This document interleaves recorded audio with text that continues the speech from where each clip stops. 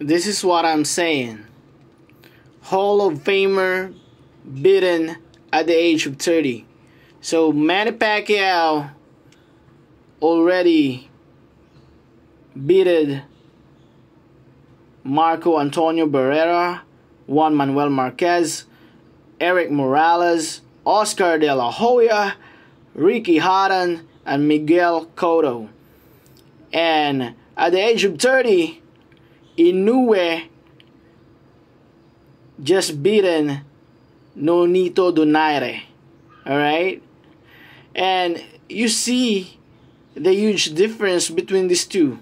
And if you were put Manny Pacquiao fighting against, Inoue, you know what's gonna happen though. I mean, this Inoue actually soft, and he just stayed at his weight class, never go up, never challenge himself, and yeah, this dude actually fight in his country.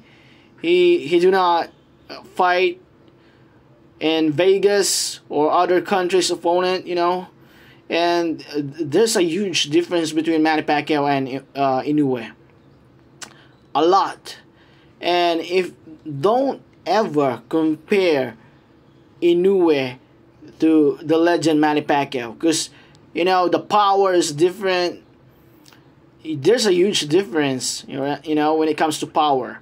The speed, there's a huge difference at the peak of, or the prime of Manny Pacquiao, and those those years of Manny Pacquiao's prime, it was deadly.